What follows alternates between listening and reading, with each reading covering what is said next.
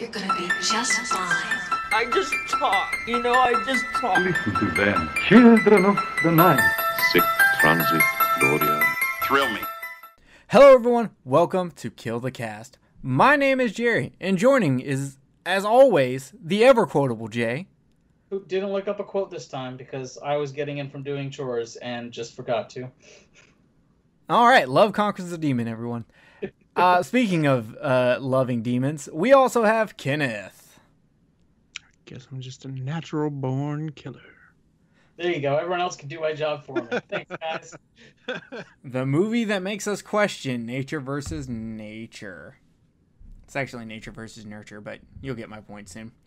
In case you people haven't figured it out, we're going to be talking about natural-born killers. But before we do that, Jay, how you been? What you been up to? Fucking working my ass off, but I got a nice vacation planned for September, and I'm fucking stoked. Nice. Kenneth, how about you? I'm doing all right. The same. Working a lot, but I don't have a nice vacation planned for September. But I'm gonna go by your dad's house, Jerry, and check out all his cool shit at some point in time when I get in touch with him. Oh yeah, I'll have to tell you a funny story about him calling me yesterday morning about a mutual friend of ours. Mine and yours? Yeah. I want to say, is it old Murph? Oh yes. Yeah. Yep, it's irresponsible Murph. You can tell me about it later. As for me, I've also been working a lot. I got a new job. I love my new job. It's pretty good. And I've been playing a lot of Magic the Gathering. So if you're on Arena, send me a message. Let's fight. Let's fucking do this. Let's do the duel. No. That, Hold up, Kenneth. Hold up. Okay, where are you going? No, Jay. No. Kenneth, go ahead. I was going to say, I watched that Kevin Bacon movie, You Should Have Left. Yeah, it's all right. It was really good to me. Like, not like fucking, put it in the fucking, Guinness books or anything. But it was decent until the last, 30 seconds. And I just did not like the way the last 30 seconds went. I was just like, that just took it all away. That just took me completely out of the movie. Oh, see, I thought the ending was the best part. I found the rest of it a little boring. No, I mean, have not seen it. Like, when I talk about the ending, I don't mean the last, scene. I mean, after the choice, and then after that, where it went into the ending credits. Maybe we'll have to talk about it later because I'll have to hear what you're actually referring to without being vague. But yeah, I mean, I just didn't like the music or anything like that, but we'll go into it later. And then, let's see, I watched something else and now I can't remember what the fuck it was, so we can proceed. Gotcha. I watched the first episode of Lovecraft Country and holy shit, was that good. Is it? So good. I started watching Castle Rock. And I didn't realize that it was an anthology series. So, the first season and the second season barely have anything to do with each other whatsoever. And I didn't realize that. So, when I go into the second season and it starts with completely new characters and I'm really wanting it to pick up after the first season, I was a little pissed. That's fair. That's fair. I have not seen anything of y'all are talking about because this Natural Born Killer is being the first movie I've watched since we did Frankenstein. I have not watched a single movie whatsoever. Though I probably will watch my Jaws 4K this week. So there's that. I just haven't been in the mood to watch movies. I've been just watching YouTube and random shit on YouTube. I don't know what's wrong with me. But this is definitely my least amount of movies watched in a month for this month. But I've also been playing Ghost of Tsushima, which is taking up a good chunk of my free time. Is that as good as everybody says it is? Oh God! Oh my God! The combat is so satisfying. Yeah, I really want to play it, but I just hadn't got around to it because, hell, the few movies, I'm kind of like you guys, the few movies that I have actually watched when I wasn't just throwing shit on the TV for background noise, I've had to actually go out of my way to be able to watch them. Me and Cheyenne decided that we were going to sit down and watch a couple of movies because it's just been, my son's birthday was this month and all the rest of that. And it's been fucking crazy, man. It's you're having to make time to do shit. Yep. Exactly. But we made time to do this podcast just for all of y'all. So we are going to talk about Natural Born Killers from 1994, directed by Oliver Stone, originally written by Quentin Tarantino, and then Oliver Stone changed all of that, and then Quentin Tarantino got pissed and threw a hissy fit about everything, and including telling certain actors that if they took a role in this movie that he would never cast them again for any of his other movies. You didn't hold true to that, because then you casted Juliette Lewis like a year later. You fucker. But this is starring, as you know, Juliette Lewis, Woody Harrelson, fucking Tom Sizemore, Rodney Dangerfield, because you have to mention his name. You have to. Oh, God. Yeah, you do. It's like his only dramatic role ever. It's fantastic. And Tommy Lee Jones, as amazing as always, feeling that Two-Face vibe from his character in this movie. I'm going to say it. And Robbie Downer Jr., who is completely, almost unrecognizable in this movie. Yep, I didn't. Yeah, that accent threw me off. It did. So I guess when I watched it, I just felt like he was himself with an accent. I don't know. To me, he was almost unrecognizable. But then again, when I think of him playing a journalist character, I think of his role in Zodiac. So I can feel that, but to I've me, only seen him as Iron Man for the last 12 years, and so this is such a departure from that I was like, oh, look, he does do different things. see, I feel like he's one of those people. Like me and Jerry had a conversation, and we may have talked about it on the podcast before. But me and Jerry had a conversation one time about the difference between an actor and a movie star. You know what I'm saying? The movie star is the person that is the same person in every movie that they're in. They just have a different name and a different character. But an actor is a person that portrays and completely acts like something different than themselves in every movie that they're in. And to me, Robert Downey Jr. is a movie star. Jack Nicholson is a movie star. Jack Nicholson is the same motherfucker in every movie that he's in. I don't agree with Robert Downey Jr. Yeah, actually. Thinking of his roles with like this, Zodiac, Below Zero or Zero Below. What is that movie called? Less Than Zero. Like, I think he's got range, and I don't see, because when I think of movie star, person who acts the same in like every fucking movie, I think of like Tom Cruise. I actually also kind of think of Keanu Reeves, because I feel like Keanu Reeves acts the exact same in every movie. You know, Keanu Reeves depends on the director. He's definitely find a niche. Tom Cruise, though, I would say maybe recently, but when he first started out, like The Firm and Risky Business, and Rain Man, he has acting ability. He's just even like with that, fucking Mission Impossible guy now. No, I disagree with you, Jay. Like he was the same dude in Risky Business and The Firm and all the rest. I feel like he was the same guy. He was like, it was like you take a young Tom Cruise and he had his niche then, and he was the same guy in every movie. Yeah. And then when Mission Impossible came out, it shifted, and then he was the same guy in every movie after that. So it's just like an actor takes a role, a movie star, the role is written for them. I guess you could look at it that way. But for me, personally, I feel like Robert Downey Jr. has been, I think I would be willing to agree with you on Zodiac. And that's probably about as far as I could go, because everything else, I mean, when he was in movies back in the day, like The Pickup Artist and all the rest of that when he was young, he pretty much has the same mannerisms in his movies now. You know, like I could see him in The Pickup Artist and then that guy from that movie growing up and becoming Tony Stark. I haven't seen The Pickup Artist, so I can't speak on that. I haven't actually seen that one either. I don't. Those are like back in the Molly Ringwald days when he was doing movies like that. Well, I can promise you, I've never seen a Molly Ringwald movie I liked. So she's another one that's the same fucking person in every movie she's in. Oh, that's probably because she's always She's only in like 4 movies. So.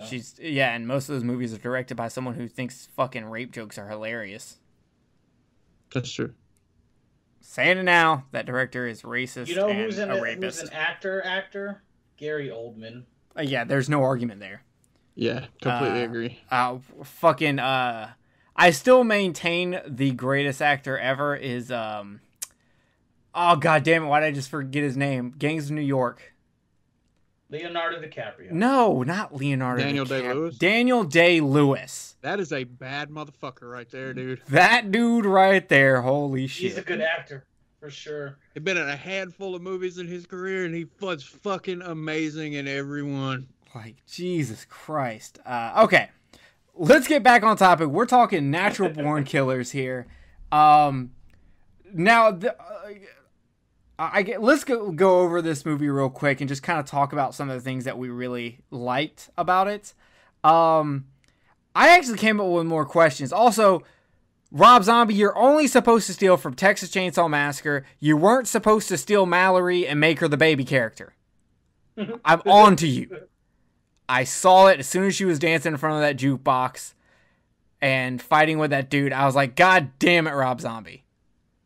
Honestly, when it really comes down to it, I think the baby character is a little more intelligent than the Mallory character. But then again, I really despise Juliette Lewis. I love Juliette Lewis.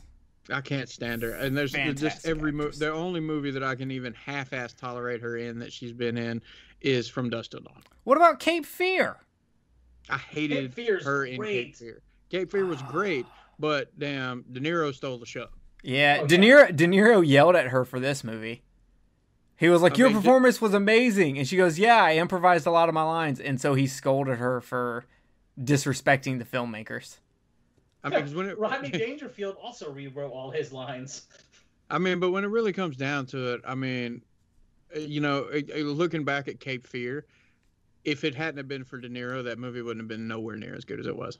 Well, Nick Nolte's good too.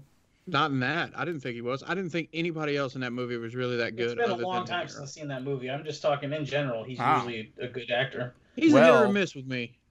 Audience, should we be doing Cape Fear soon? Shit, you know what we should do? It sounds like we should be doing some kind of discussion about actors and movie stars is what it sounds like. True. So I got a question for you guys. Did the mom deserve to be murdered? Fuck yeah. But she was a victim of abuse also. But she was still letting it happen. Yep. Yeah, but she's still a victim of abuse. She could have Stockholm Syndrome. She's mentally warped at this point. So? Yeah, but yeah, no, she got to go. She Yep. clearly says to the husband, you know, I don't care what you do with me, but I'm not allowing you to be dead. No more meat. Like, that's the line that made me go, huh. Did the mother deserve this? Yep. Also, what happened to Kevin? I'd like to know that. Where's I was Kevin? curious about that as well. He went on to start Amazon. Goddamn people trying to ship books. I mean, that's it. That's where he went on to do. He became one of the richest people in the world. Yeah, my dad told me a story once that he got offered to buy stocks in Amazon and didn't because he was like, who the fuck's going to keep buying books? Because when they started, they were just shipping Whoops. books. Wow. Yeah, fun times. I really liked the opening scene, and Jay, you were right. It does fucking highly feel Tarantino. But apparently this opening scene is all Tarantino's ever seen of the movie. So there's that. I can understand. He wrote a script. Then no one would let him make it. He sold it, and then they changed it. I can just imagine. I'd be upset too. Yeah, Yeah. So didn't this come out after he had done Pulp Fiction? I don't know. I'll hop on IMDb really quick. Yeah, you find that out, and I'm going to talk about the knife being thrown through the window because that's fucking awesome. Yeah. I really liked that. I'm just going to put it out Pulp there. Fiction was 94. So they were the same year. Interesting. Very interesting. But again, he had already done Reservoir Dogs, so he had already Yeah. submitted himself as a good filmmaker because he was doing Pulp Fiction at the time. So I wonder what they disliked. What his script? Yeah. What about his script that they changed so much? According to Oliver Stone, his script focused more on Robert Downey Jr.'s character, and Taryn and Stone wanted to focus more on Mallory and Mickey, and change the focus more into like how the whole message of the fucking movie that they beat you over the head with the entire fucking movie of us glorifying, serial killers and shit. But I don't know. Apparently, you can actually read his original script, so I'd like to read it to see what it is. Also, let's remake Natural Born Killers and let Tarantino do his original script. Right. Even though he wasn't gonna, he was not ever going to be the director of this movie. His buddy was supposed to be the director of this movie, but instead his buddy just Rodriguez? no, someone he worked with at a video store. Oh, okay. He's got a producing credit on Natural Born Killers though. That was the trade-off. He got a free producer's credit. Can you imagine working at a video store with pre-famous Quentin Tarantino and the discussions about movies he must have had? That would have been annoying as shit. What? No, I would have had. Oh my god. Yeah, I really liked that one movie. Yeah, but if you saw that one spaghetti western, you probably never heard of it. It came out in Italy in 1964. Technically, it was 1965, but really 1964. And you see, they didn't have enough shots of feet in it. That was a big problem with the movie. But everything else in the movie was great. The script, the music, the shots. They did this great thing. And I stole it for this movie I'm going to make. I'm sorry, when it really comes down to it, I completely agree with Jerry. Because don't get me wrong, I love Tarantino's movies, but my God, have you ever watched fucking a full interview with the man? Yeah, I love watching them. Jesus Christ. I mean, it's like, don't get me wrong, I love people having knowledge of movies, but this man has knowledge of movies that I don't even know exist. I don't think most people do. He's got knowledge of movies that are in alternative timelines. That's what I'm saying. Like, it's man. ridiculous. I mean, it's just like, I just, there's just no way that you'd be able to keep up. At a certain point, someone knows too much shit and you can't have a conversation with them. Right. I mean, you might as well just sit down and fucking just sit back and just let them talk. And I honestly think that Tarantino likes hearing the sound of his own voice. Yeah. I don't know. I just picture, because he's really good at writing dialogue, so I would imagine the conversations that, would be like the dialogue in his movies. No. I really doubt he talks the way he writes. He definitely doesn't say the N-word that much in real life. Yeah, I'm never disputing the fact that Tarantino makes great movies, because I don't think there's any of them that he made that I really don't like. And there's obviously ones that I like more than others, but I like all of his movies. I'd have to say probably right now, Once Upon a Time in Hollywood is my favorite out of all of his movies. It was so good. Yeah, I mean, that one to me is my favorite, with Inglourious Bastards being a close second. But, I just couldn't do it, man. I mean, like I said, I love intelligent conversation when it comes to movies and other things, but it would just be too fucking much, man. Yeah, I would like to go to a lecture he did, but I don't want to have a conversation with him. That's fair. That's fair. I also want to have Juliette Lewis every night tell me we live in the ocean now, because I really like that line. I just want you to know that. You have fun with that. So I brought up this. I wrote this in my notes. The title is Natural Born Killers, but technically, Mallory and Mickey are technically both products of nurture and not nature. That's true. There's an argument that is made towards the end of the movie, where Mickey is talking about, oh, well, my dad was a killer. He was born with it, so I'm a natural born killer too. But I'm just like, here's my problem with that. Woody Harrelson, the real life person, his dad is a hitman. Is he? In real life. He's like the first person in the 21st century to kill a federal judge. Oh, shit. Good for him. So his dad might be a natural born killer, but he is not a natural born killer. But I just think it's funny that they're technically both products of nurture and not nature. And so he's, this is natural to us, and he does this whole fucking bullshit spiel like he's fucking Charles Manson. But he probably got raped a lot less in jail than Charles Manson did. Oh, yeah, because he killed anybody that came near him.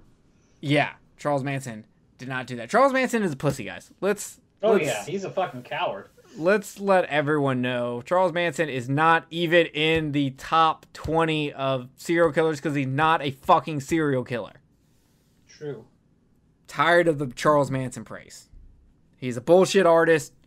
Give him credit for that. He's very talented at that. So I just think that's very interesting, especially with the whole message of this movie of us glorifying real life serial killing while blaming the movies and video games on what's making everyone so dangerous. But then we glorify serial killers constantly in the news.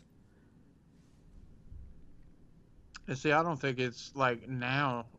Back when this movie came out, I can see that, but I don't think the glorification is nowhere near what it was then. I think we glorify other things now because you've got all the politics and shit that are going on now, and you've got things that are what people at one point in time would have considered conspiracy theories, which are now having some form of truth. Things like that. I think that's kind of what I meant in my message earlier, where I feel like this movie's dated, because don't get me wrong, it had what they were going for is a very powerful message when the time the movie came out, and it actually turned out to be a big hit for not because of its satirical thing, but just because people thought the movie was great. But now I don't think it plays nowhere near as well as it did then. And when I was watching the movie last night, and I'm sitting there, I'm like, the whole time I'm watching the movie, I'm like, I was thinking about myself in the time frame the first time that I watched it. And I was fairly young the first time I watched it because there was a whole lot of stuff going on at the time that the movie came out where you were hearing about young people killing their parents because they watched this movie and blah, blah, blah.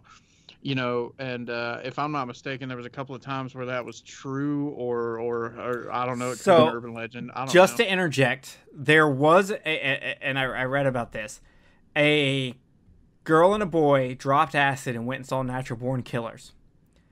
That night, they ended up killing someone in a convenience store. And this lady sued Oliver Stone and Warner Brothers, I think it was Warner Brothers made this movie, with the help of author John Grisham. What the fuck? And sued him. And it didn't get it ended in 2002. Where it was finally thrown out of court. But basically said the filmmakers should be held responsible for making things that they know are going to influence people into committing violent acts. Yeah, that's bullshit. But I mean, again, there we go. I knew there had to have been at least one count of it. There was and to this day, I don't know whether this was an urban legend or not, but there was a story about, because I remember I was at a convenience store close to where my mom lives. It wasn't the one at Powers Car Shows, but it was the one further up. And I was there, and there was the person behind the counter was talking about how some kid nearby, and when I say kid, he's 13, 14, and I think I was 16 or 17 at the time, had went and killed his parents and made some comment about it was because he wanted to be like Mickey and Mallory or some shit like that. And to this day, I don't know whether it's an urban legend or not. I never really looked into it, but going back to what I was saying, at the time period that this came out, you know what I'm saying? I remember watching it and being somewhat, I guess, taken back by it. I was like, whoa, fuck. This is a completely different thing, because the movie itself, even though it was trying to be a satire of what was going on and really push this message of, what you were talking about people glorifying serial killers, in a sense, the movie did just that.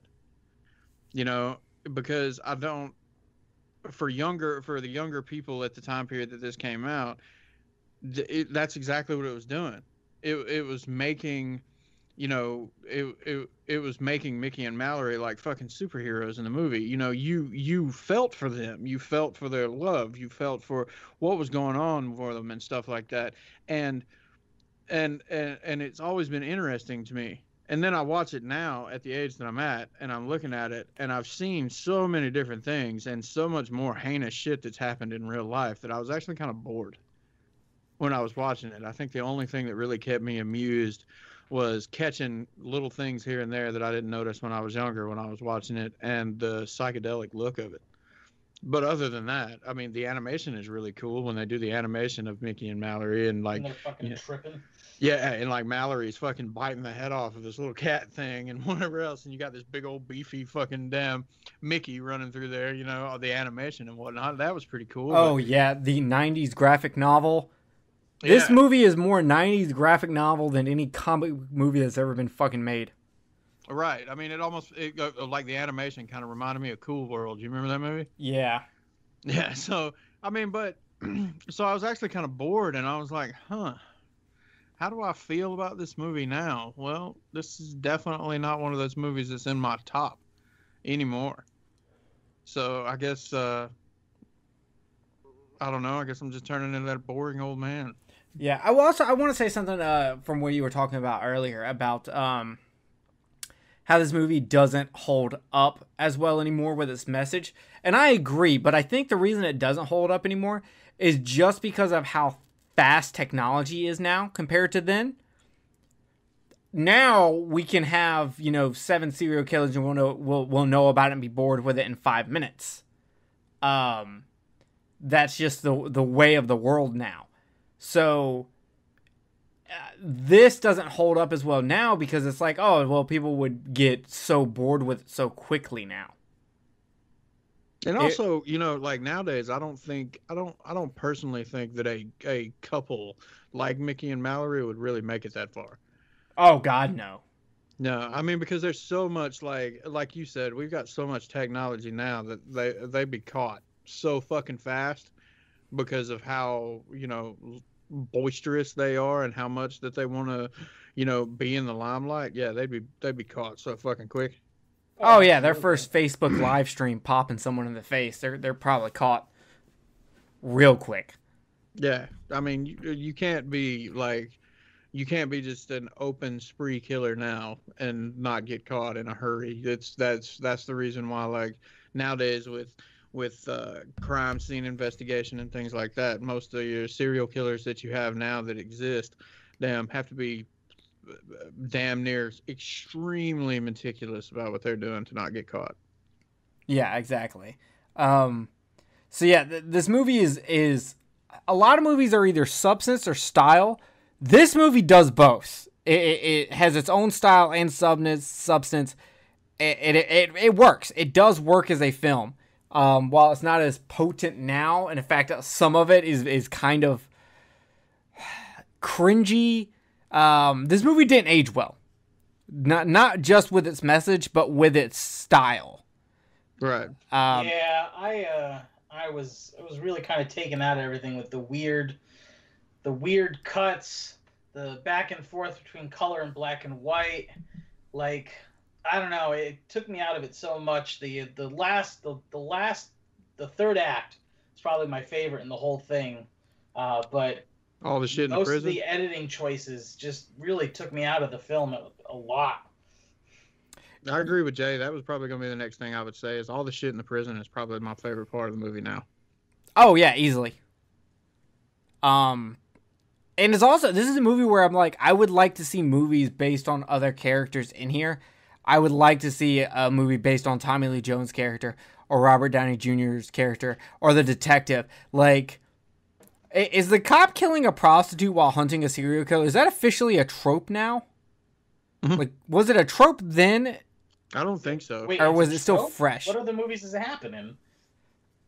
Maybe it's not movies, but that's a pretty popular like thing for the detective, where the detective starts turning dark. Yeah. While hunting like darker people. Okay, I agree with that. But like at the time period, I mean, there was definitely subject matter that took place with cops going dark or cops already being dark or whatever. Which Hellraiser movie is that? Inferno, yeah, that's what I kept thinking of.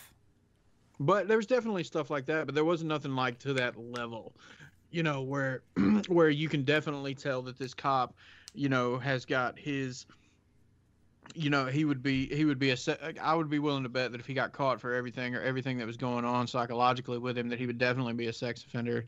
You know what I'm saying?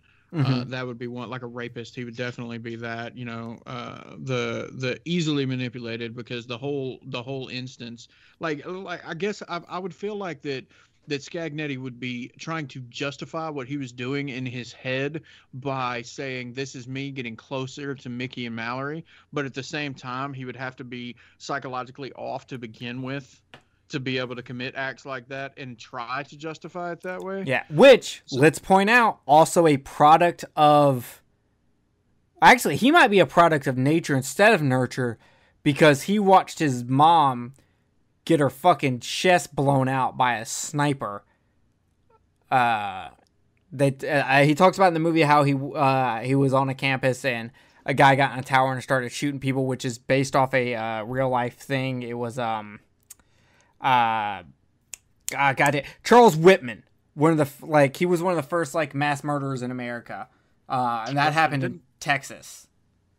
Was that at a college or something? Yes. It was in the 60s, like mid 60s, and it was at a college. Yeah, I know what you're talking about. So would you call that nature or nurture? Because to me, that goes along more with, it almost kind of works very well with, Mickey's whole thing about how in nature, everyone murders. I guess it would kind of go in that direction, because it's like, Mickey and Mallory are products of their upbringing, because obviously, Mickey's dad was abusive and then fucking blew his brains out, and then we know exactly how Mallory's fucking family life was. So, you've kind of got that. They were kind of created that direction where they were that, but damn, I still, when it comes to Scagnetti, I believe that he was kind of born with that in him, and things that he saw as he went along kind of fleshed it out. Yeah, I'm watching this deleted scene from the movie that tells what happened to Kevin. Kevin was actually getting up to kill everyone in his house for Mr. Boogie for a Sinister prequel. And this is what happened. Since Mallory beat him to it, he actually never got to go with Mr. Boogie, and never got to make any VHS tapes or anything like that. So he actually went and was in a Kiss cover band for a while, but was eventually fired for sucking dick for crack in the bathroom at one of the gigs and missing the opening song. Speaking of unbelievable things, what is everyone's most unbelievable thing in this movie? Like, Kenneth, what in this movie did you see and you go, that's just no? Well, I'm sure Kenneth is going to have a whole lot of answers for that one. Well, just give me one that stuck out to you.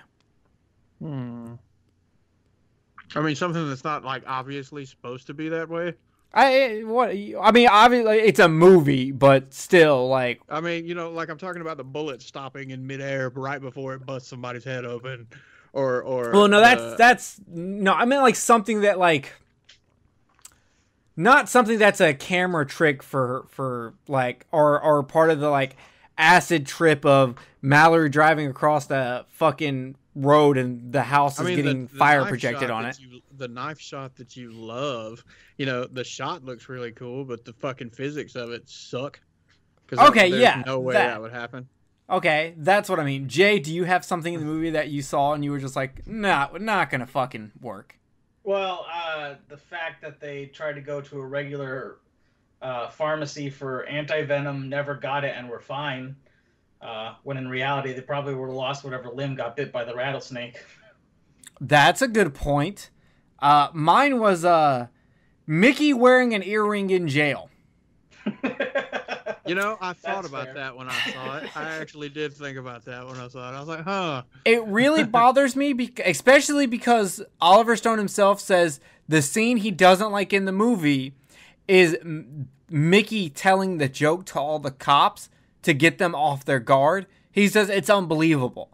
And I'm like, he's wearing a fucking earring in jail. Yeah.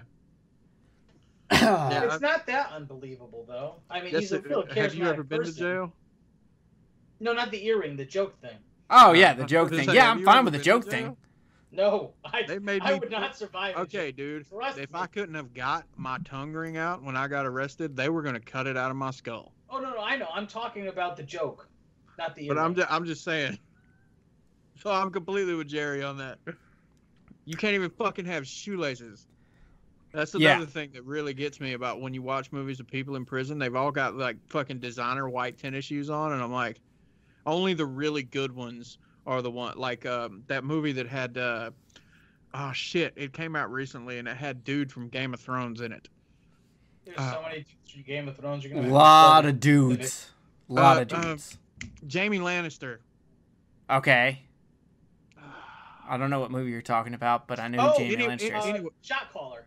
Yeah, that one. That movie was fantastic. Everyone should watch that movie. That one was totally legit. That's like, a really see good these guys that are in there? They're in fucking jumpsuits and slip-on shoes. Yep. You know what I'm saying? There's no shoelaces. You ain't got no fucking belt. You ain't got none of that shit. That movie was great. Gotcha. You should watch that, Jerry. It was good. Word. I'm not watching movies currently, but when I do, maybe I will. You'll like that. It's not an action movie. It's a nice slow burn criminal Good drama. Oh, well, I do like those. It's Big good fan of criminal courtroom drama Really style good, stuff. Character development too. So, I wanted to bring this up also. I read this on IMDb and I thought this was kind of crazy. In the mess hall in the prison, a bald white man is staring at a black man, prompting the black man to try to attack him, before being intercepted by Warden McCluskey, aka Tommy Lee fucking Jones.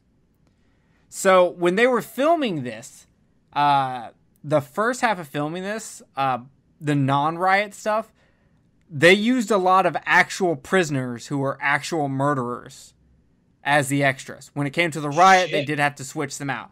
But so, I can imagine. oh, here we go. But that bald white dude, he was in there because he murdered his wife and child by beating them to death with a lead pipe. And why were they letting this guy film fight scenes? Oliver Stone gave him a feature role because he said the man's stoicism terrified him.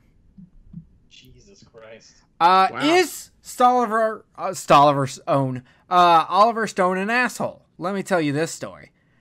Oliver Stone met with singer Tori Amos and openly offered her the part of Mallory. Early in her career, she was trying to do acting as well as singing, so she wasn't interested until he explained he also wanted to have her song Me and a Gun play during each scene where Mallory kills someone.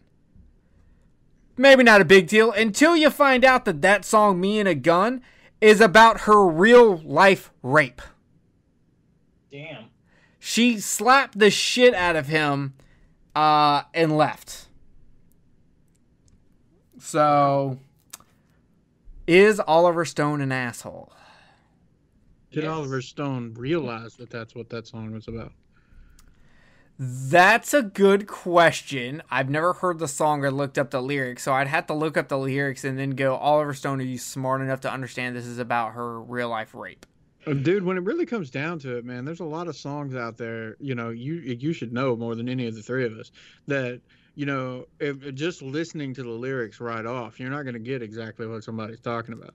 That's true. He could have heard it and thought it was, you know, oh, I like the feeling. This would fit good in the movie. Right. Okay, that's fair. I still think Oliver Stone's probably an asshole, but Yeah, probably. So this was Quentin Tarantino's second feature-length screenplay. His first was True Romance. The script was I still haven't seen. True Romance. Oh, True Romance is Yeah. fantastic. That's Yeah, it's what really it's good. telling me. The script was rewritten by director Oliver Stone, and producer Richard Rutrowski. I can't say your name. And screenwriter David Villaz. Prior to during production, and so it does not look much like Tarantino's original script. So those are just a couple of things I pulled off IMDb that I thought were interesting things. There's a lot of other things like the scene in the pharmacy. Apparently, while filming that, two of the people with the cameras, one of them broke their finger and the other one got his eye fucking cut open. So, and I was just like, well, goddamn. But as for that movie, it does not hold up well, but it's still very entertaining to watch. Yeah, it was all right. I mean, again, I was kind of bored when I was watching it. I actually, I wasn't lying. I had to force myself to get through it. Because I knew we were going to do the show. I think I would have liked it better had it been cut together a little differently. Like maybe instead of flashbacks, just like literally doing it in chronological order, and a little less of the crazy edits probably would have had me entertained more. I was actually I really liked all the crazy edits. I don't think it helps the film, but I enjoy the random cuts to like old like 1950s black and white sitcom stuff to commercials, which Coca-Cola approved the commercial for this and didn't know what the movie was about, so they were pissed later on. That's fucking hilarious. That's another thing that I was thinking about when I was watching it. I was just like, I didn't think Coke put their fucking shit in movies like this. Well, it was Oliver Stone, and they were like, fuck, it's Oliver Stone. They did it. They fucked up. It's like watching movies with Apple products, and bad guys can't have Apple products in movies. Yeah, stupid shit like that. Which, to me, I think that something that is used in everyday life, whether it be a Coca-Cola or an iPhone, should be allowed to be used in movies and music videos and shit like that without getting consent or having to pay for it. Because it's an everyday thing. Like, if I'm filming in a house and there's a Vizio TV, well, of course there's a fucking Vizio TV. I shouldn't have to go get that approved. I agree with you. Like that was the cool thing that I don't know if you noticed, but when Scagnetti was giving Mallory a cigarette, it was an actual Marlboro pack. Oh, wow. Really? Yeah, I was looking for it because there's some company that's always the same in these movies, and I can't remember. I want to say it's like Morton Cigarettes or Morels or something like that. Yeah, unless it's by Kevin Smith, then it's Nails. Right, but all the other movies, I think that's what it's called. It's called like Morels or something, and the pack looks just like a fucking Marlboro Red pack. It just doesn't say Marlboro. But in this, if you watch it, it's an actual Marlboro Red pack. And when she pulls it out and sticks it in her mouth, and there's that close up of him lighting it for her, you can see the Marlboro thing going across the side of the cigarette. Wow, that's crazy. Is it weird that that's something that's fascinating to us? Product placement in a movie, and well, I mean, it's insane, man. I mean, you're right. There's so many different regulations and shit like that to things that are just everyday shit. You know what I'm saying? I mean, it's just like if you see somebody in a damn, let's say, for instance, you're watching a basketball movie and the people that are in the basketball movie are wearing Nike, Adidas, and Jordans. They have to pay to put Nike, Adidas, and Jordans in the movie unless they think it's going to be like an Oscar-worthy fucking basketball movie, and then the company will insist in it. But if it's going to be like if it's going to be like an independent film that's got something to do with basketball and the characters are wearing those particular lines of clothing, then they've got to pay to put it in there. That's fucking stupid. Yeah, I agree. Like, I just... Because do you have to, like, when it comes to clothing... Yeah. Because most clothing would not have a brand on the outer appearance, I guess you don't have to worry about it too much, but if you're wearing something that has like a band on it, I guess you'd have to get that approved also. Right, because like if you think about it, when you watch all the special features and the making of and stuff like that, and you've got the wardrobe people, they pay thousands of dollars to custom make these fucking these pieces of wardrobe for each one of these actors. So like one that I can remember specifically is when I was watching the behind the scenes on the Devil's Rejects, like that 31 Days in Hell making of. When you're watching that 3-hour documentary, there's a scene where Rob Zombie is with his wardrobe lady, and they're getting together what Otis is going to wear. And one of the fucking pairs of pants that Otis is wearing, it cost like, I don't know, $5,000 to make that one pair of pants. Yeah, it's ridiculous. Like, you shouldn't have to fucking go through with that at all. Like, it just doesn't make any fucking sense to me. Are we really like that so trigger happy to sue fucking company between company? I guess, man. I mean, and They're that's the not. reason why- I mean, I guess they're trying to protect. Oh fuck me! I just burped really bad. Protect their image. 'Cause But I it's sat stupid, down like- one time and thought to myself, I'm like, before I started actually looking into it, I've thought to myself, okay, I'm like, why is this movie gonna cost $100 million to make? All right, because if you look at how much you're going to pay the actors, which that's a chunk, you know what I'm saying, depending on what the movie is. So, like, let's say we'll throw a Marvel movie out there. You know, a Marvel movie costs $350 million to make. Well, you got your main actors, like fucking people like Robert Downey Jr., who are making anywhere from $20 to $50 million per movie. All right, so you got that. All right, and then you've got, or what was it that what did fucking Harrison Ford make off of goddamn Star Wars. Yeah, off of Star Wars, that one that he died in. What did he make off of that? Like $22 million? I think it was something like that. But it was still okay. You look at that. You look at how much it costs to pay the cast and crew. Then it costs the set design. Then you look at the music, which is the score of how much you're paying. You know, like for these high dollar songs and shit that go into these movies. You know, like when you got like Aerosmith or fucking any of the newer shit or something like that. The insane amount of money they're paying to basically rent this song to put in this movie. You know, the insane amount of money they pay for that. And then you get down to things like wardrobe and all the rest of that, where you're paying like, okay, each one of these actors has got to have what, 5 different versions minimum of each one of these outfits, you know, so that way they can keep up continuity. And each one of those things costs $5,000. Where you look at that, that's $25,000 on one actor for one outfit. Yeah, it's crazy. Also, speaking of music, Oliver Stone and Trent Reznor, who did the soundtrack for this, they wanted to get Snoop Dogg to do a song for the soundtrack, but Warner Brothers wouldn't let him because Snoop Dogg was on trial for murder at the time. That's funny. Yeah, but you're right. I was watching some really high class entertainment the other day. I was watching Limp Bizkit's "Rollin'" music video, and they blurred out his whatever it said on his shirt, but like his Yankee cap his red Yankee cap that has, like, you always see the Yankee symbol and you always see the MLB symbol, that wasn't blurred out at all. But whatever was on his shirt was. And I'm just like, when this music video came out, was there really a company who was like, no, Fred Durst, you cannot wear our stuff in your music video, which will make millions of people buy our merchandise? I mean, and it could have been, man. I mean, you got companies like for instance, Levi. Okay, Levi is a company that does not support Second Amendment rights, so they will not allow any of their clothing or anything else like that in any kind of ad, any kind of magazine, anything else like that has anything to do with guns or the NRA. Nothing. No matter what. I mean, I would let Keanu Reeves wear Levi's in the new John Wick movie, but I would not let someone in the NRA wear Levi jeans. I mean, would it be hot under all their white robes? No, I'm just kidding. Sorry, I had to make the joke. But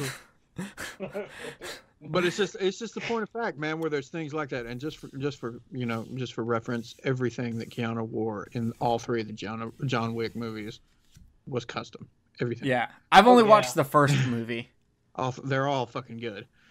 I just don't understand how they make another one. Like, does he get another dog and they shoot that dog?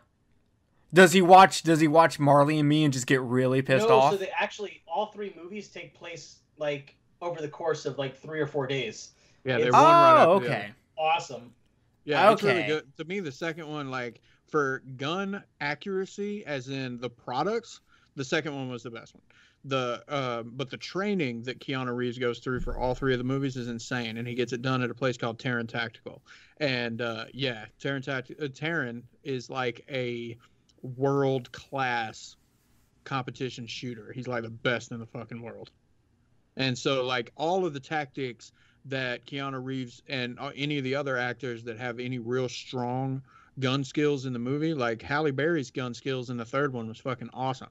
Yeah, they all went through the training. Right, and they all have to go through that training, man. And it's some vigorous shit, but everything is legit. Like in the second one, Keanu Reeves does a lot of 3-gun, where he goes between his sidearm, which would be his pistol, a shotgun, and a rifle, most likely an AR-15 or an AK-47. And when he's going through it, man, and you're jumping between one and the other, everything is completely based on legit technique. Huh. It's awesome. Fucking awesome. And then also the product placement in the second one is legit. Like everything that he's using on his firearms is legit firearms. Like if I'm not mistaken, in the second one he uses a lot of Glock stuff, and in the first one he uses a lot of SIG stuff. But in the second one he uses a lot of Glock stuff. The AR-15 I think that he uses in the second one is made by Century Arms, and it's got like Trigicon sights and all kinds of other shit on it. Shotgun's a Benelli, I know that. Yeah, the shotgun is a Benelli. These are all legit, high dollar, top of the line fucking firearms. In Knock Knock, he used a lot of cock stuff. I fucking hated that movie. That I was wish so that I had to bad. bought it. That was overacting bad Keanu. Yeah, that one. I bought that movie and I've still got it on Blu-ray, and I wish I hadn't. It was a waste of fucking money. Yeah. That's so Whenever people mention Halle Berry, the first movie I think of is Swordfish. I think that movie was better than people give it credit for. It's a fun movie. It's Yeah, not I like accurate, Swordfish. but it's a fun movie. He had to hack while getting a blowjob and a gun to his head. Yeah, I've done that. Either ever way, see he's Thursday? blowing his load. Did you ever see Thursday? Yeah, you made me watch it, where she fucking ties the dude up and starts fucking him with a gun to his head and is like, if you come, you die. Yeah, that movie's great. Yeah, we I remember the day we watched that in London. Yeah, God, man, I was on a fucking Jason Statham kick like last week, so I watched a few of his movies, and I really wanted to watch London, and I don't have it. I wanted to watch yeah. what? Huh? Which one? London. I don't think I know what that is. It's because it's not an action movie. It's not an action movie. It's really fucking good, though. It's basically this guy him and his girl break up, and he goes to her like going away party or some shit, and him and Jason Statham with a full head of hair do coke in the bathroom all night while people come in and out to like piss and do coke, and they all have all these weird random conversations. It's a good fucking movie. You need to watch it. Yeah. Sorry guys, this episode is now official random questions with us. Yeah, seriously. Kenneth, both of y'all, you can keep one Jason Statham movie and the rest have to go. What movie do you keep? Ooh, shit. Let me think. Mine's easy. Hands down, there's only one movie that's the greatest Jason Statham movie of all time. Which is? Snatch. Snatch is good. Snatch is. But is that a Jason Statham movie? He's the main character. Yep. Is true. he? Yeah. Yep, he's the narrator. All right. Suck it, nerd. Hang on, I'm pulling up IMDb. It definitely ain't gonna be the Fast and the Furious movies. No. Although I He's really in do those? like those. He's in the later ones, yeah. Yeah. Let's see. Jason. I'm trying to think of like what I've watched that is. The Transporter, Crank. No, I know what he's in. I'm just like, what is the one that I watched that made me go, fuck yeah, I could watch this all over again. I'd probably have to say it would be a hell of a toss up for me between Snatch, the Transporter, and fucking the Mechanic. The first Mechanic, okay. Jerry might actually like. Because the Mechanic was really The good. first one is not it's not typical Jason Statham. It's more Is it drama. better? Is it better than The Machinist? I've never seen that one. It's not the same kind. It's not nowhere near the same. I don't give a style shit, movie. Kenneth. Is it better than The Machinist? Okay, so when we say Jason Statham movies, we're No. talking about the ones where he is the main character, yeah? No, he's in the fucking movie. I don't care. As long as he's in the movie, it's a Jason so, Statham movie. Well, like, if you mean every movie he's ever in goes away, then, like, he has a passing role in Collateral, and that movie's amazing. Okay, I wouldn't want he do has to that. be in the movie for at least, like, 30 minutes. Hummingbird was really good too. 30 minutes of screen time. Since And I'm Jay gonna choose can't the fucking one. just pick a movie. You sicken me, Jay. Pick a damn I like movie. the one over the rest of his movies. If we're talking about like him leading the movie, then probably the first Transporter. Like I said, it would be. I would have to sit down and eeny, meeny, miny, mo between Snatch. Oh, you're a big fucker, aren't you? Yeah, I really would between Snatch, Transporter, and the Mechanic. And don't get me wrong, Lock, Stock, and Two Smoking Barrels was pretty fucking good too. Fair. Lock, Stock, and Two Smoking Barrels, and Snatch is like Evil Dead and Evil Dead 2. Expendables is good. The first one was I would good. The choose second that one, over everything else, though. but I think that's a good analogy between Lock, Stock, and fucking Snatch. It's like Evil Dead and Evil Dead 2. Oh, that brings up another question I like to ask people. Are you team Texas Chainsaw Massacre and Evil Dead, or team Evil Dead 2 and Texas Chainsaw Massacre 2?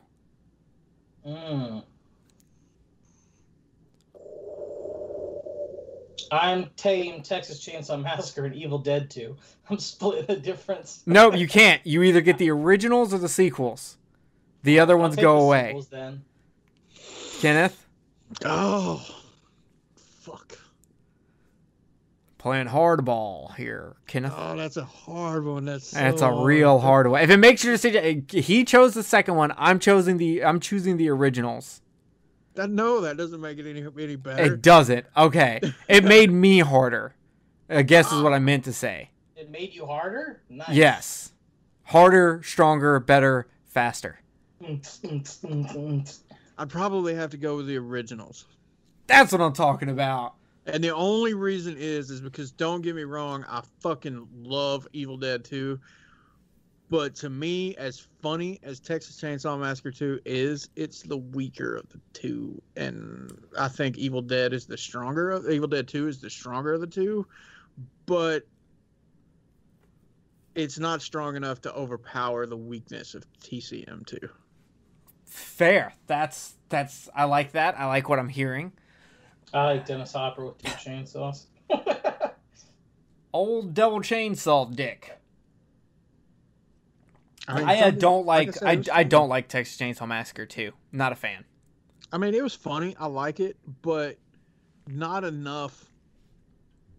Like I said, not enough to overpower the original. And how much I love Evil Dead 2 is not strong enough to overpower the weakness of the second. Because even when TCM 3 comes in, damn, it bounces back from the hilarity of the second one. Okay. It tries to go back in seriousness again, which I can give it credit for. Whereas, damn, Evil Dead kept with the thing when Army of Darkness came out, and it was so fucking hilarious too. Okay. So, another question. You get to pick 2 Stephen King movies, and the rest are gone. Easy. Shawshank Redemption and The Mist. Okay. Kenneth? Rose Red and Green Mile. Wow. Hitting that rose red. Wow. I'm going with Silver Bullet. And unfortunately, I also have to make number 2 Silver Bullet because I needed extra room for Gary Busey's teeth. No, but Silver Bullet, and I would probably end up going with The Mist. See, The Mist is my favorite, but I think Shawshank is his best. Did you know that was Frank Darabont's first movie? The Mist or Shawshank? Shawshank. I didn't know he did it, so no, I did not know that. Yep. I don't even know who that is. He's the guy who did The Mist. Yep. Oh, he directed The Mist also? Yeah. Yeah, he's known for Dead. Yeah, he's known for doing Stephen King shit. Like what is he, the fucking new age Mick Garris? Mick Garris, man. It's a deep cut for you people out there. Okay. I'm trying to think about shit is so hit or miss, man. Oh my god, it's so fucking hit or miss. But most of his stuff that misses and really misses is because he was doing Stephen King a favor and sticking real close to that book. Did he do like the fucking TV version of The Shining? Yes.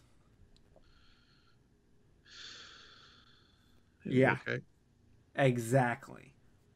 God but damn. the guy that played fucking, god damn, I can't even think of his fucking name. The guy that played Jack in the TV version is the guy that narrates the audiobook of It. Oh, really? Yeah. That's Wow, cool. I did not know that. Yeah, and he was also in Wings. I ate wings today. Wings Boneless sound wings. Lucky So they're you. not really wings, but we still call Boneless. them All right, boneless come on, wings. man. I mean, if you're gonna do this, get some more going. I'm sorry. I'm the only one who can come up with questions. Y'all can come up with questions too. You Okay, cunt. going back to our earlier conversation, is Woody Harrelson a movie star or an actor? He's an actor. I think so too. I'm just asking. I don't think we had a debate over Woody Harrelson. No, we The did. debate was over Robert. No, the debate was over Robert Downey Jr. Yeah, but it was a topic as a whole we were talking about. Oh. So I was asking about Woody Harrelson. Yeah, actor. You can't play this character. You can't play Mickey, and then be like, "I'm gonna be my exact self." Someone let me be Larry Flint. Okay, I will give you credit for that, for Larry Flint. But otherwise, he seems like the same motherfucker. Like, I could totally see his character from White Men Can't Jump going over the top and fucking goddamn killing somebody in a convenience store. Like, getting pissed off as fuck at Wesley Snipes and being like, all right, fuck this shit, and killing somebody.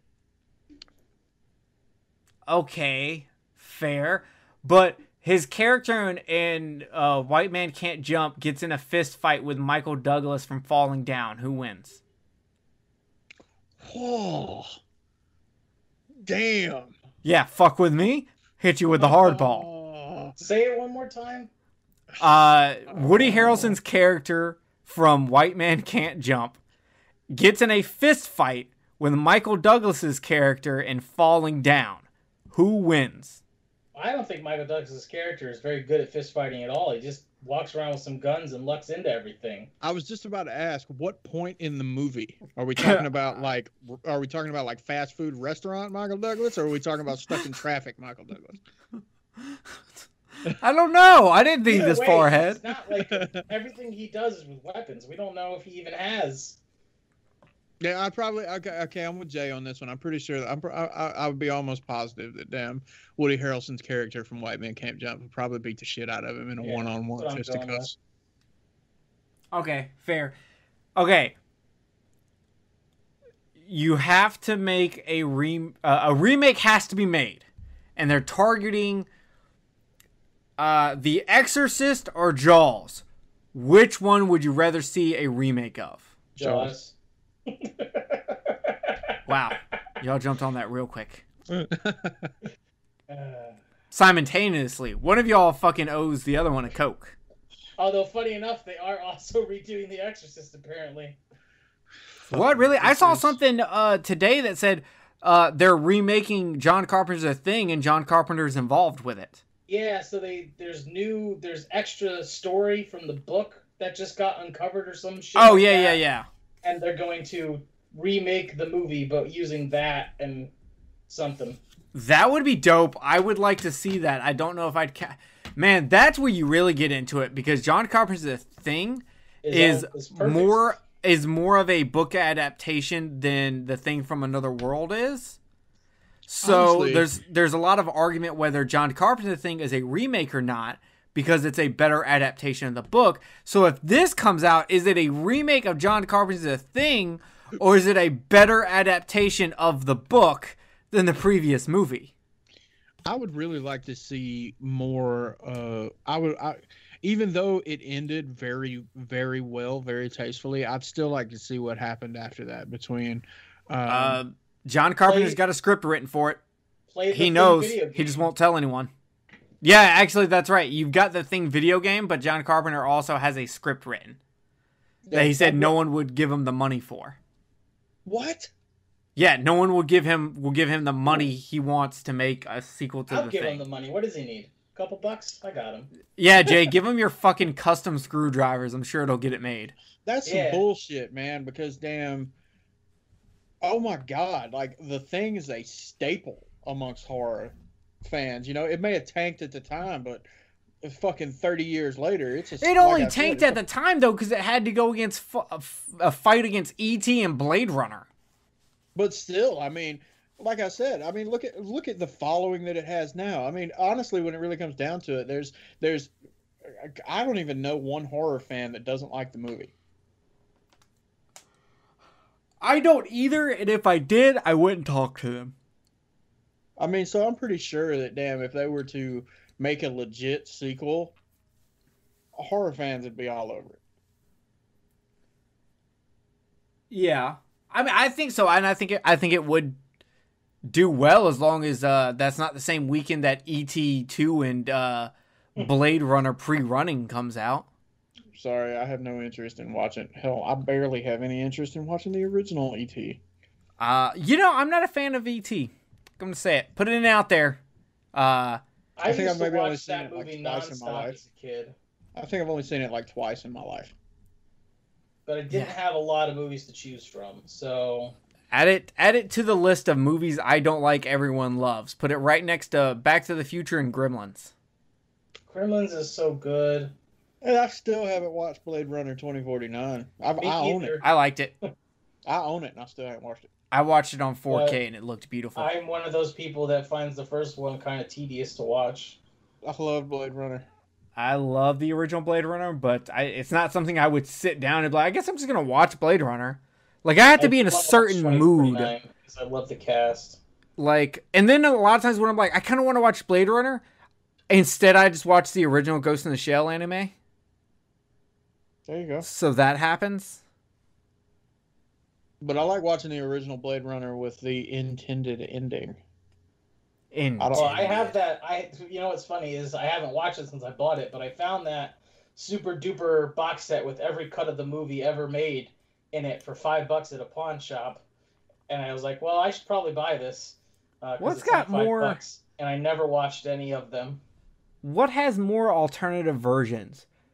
Dune or Blade Runner? I don't know. I could never Blade get Runner. into Dune. Blade Runner. I tried to watch Dune, and about 20 minutes in, I just kind of stopped.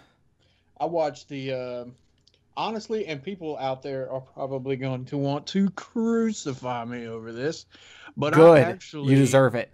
I actually enjoy the made-for-TV Dune that came out, I think, on the Sci-Fi Channel. Yeah, it was. In the early millennium. I actually like that better than the original fucking movie that came out. Huh. Well, considering I've heard I other didn't people say that, but I haven't watched any of them, and I've never read the book, so I have no opinion. Yeah, I didn't That make it follows past with the 15 books minutes, better. so I don't know. It follows with the books better, and then you got a sequel that came out to it called Children of Dune. You know what I'm saying? The sequel to the book. But in that movie, it's really long, it's lengthy, so you like when you got to commit. It takes a while to get through, but you know, from what I've seen of the original Dune movie, and then what other people have said, hell, it's a chore to get through that one too, and it's only I think like 2.5 hours long, versus the made-for-TV one. I want to say is like 6. Okay. You only get one John Carpenter movie that was made in the 90s. What do you pick? I'm terrible with dates. Is that when The Thing was made? No, the thing is the 80s. Okay. Is that when They Live was made? No, They Live is 80s also. Listen, I'm terrible with dates, man. I know, you haven't had one in years. But all right, let me hop on IMDb and look at his filmography here. Mine's In the So, Mouth of 90s, Madness. we have Body Bags, Memories of Invisible Man, Village of the Damned, In the Mouth of Madness, Escape from LA, Vampires. I'm going with Vampires. I'd probably say In the Mouth of Madness. It'd be between that and Vampires. Yeah? Does it give you a little wood? A little wood. Mahogany. Little chubby. Mahogany. For all my Dragon Ball Z abridged people out there, mahogany. Which, if you've never watched Dragon Ball Z abridged and you love Dragon Ball Z, watch it because it's fucking hilarious. Especially Absolutely. if you're high on marijuana. Oh no, my marijuana plants. No, I'm not a Yoshi. He's a Yoshi. Okay. I don't know if I have any more questions. I think it's about time we wrap this up. We That totally was fun though. went off kill. How about that? What if I just do a post and y'all drop a shit ton of questions in there to make us answer, and we'll just do a whole Q&A episode? I love that. I fucking love that. Yeah. Okay, we'll do that, and we'll see what happens. So, thank you for joining us for Kill the Cast. We talked about.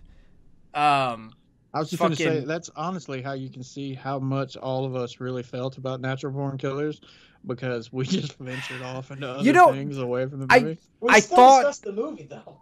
Yeah, I thought we would get into the message when I was like, oh, let's do Natural Born Killers.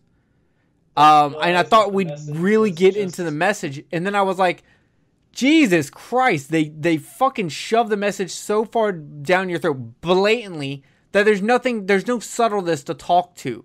Like, unless we're going to get into, like, the color green is used only in certain areas. And you can also notice that Mickey, whenever he's in a really tense situation, that's when he starts having his flashbacks, specifically towards his dad. And when his dad's headless corpse gets out of the chair and comes towards him, that shows that he's still really scared of that his father may still get him, and he's not completely free from his father. No one gives a shit anymore. See, the thing about it is like, that would be a discussion if it wasn't like what you just said, where it's fucking blatantly obvious that that's what it's about.